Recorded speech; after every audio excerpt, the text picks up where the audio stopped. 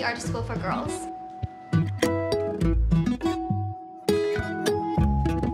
For this year's research project, I created a Lyme disease detector. I was watching The Real Housewives of Beverly Hills, and one of the Real Housewives, she actually has Lyme disease, and that episode focused on her difficulties with detecting what she had in the first place and then treating it. Her journey and her difficulties really spoke to my heart.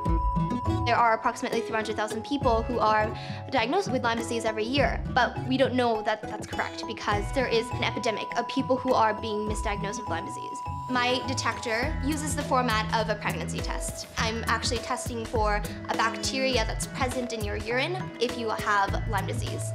So you would dip the test strip into a cup of pee, and then whether there would be 1 or 2 dots, you would be able to evaluate for yourself whether you have Lyme disease or not.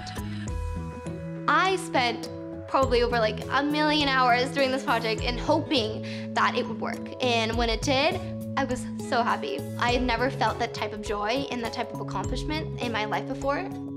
I'm currently working on patenting my detector. I want to make sure that this detector is 100% accurate because I don't want to worsen the problem. I want to be a responsible scientist. I want to be accountable, and I want to make sure that I'm looking out for the best outlook for the patients as well.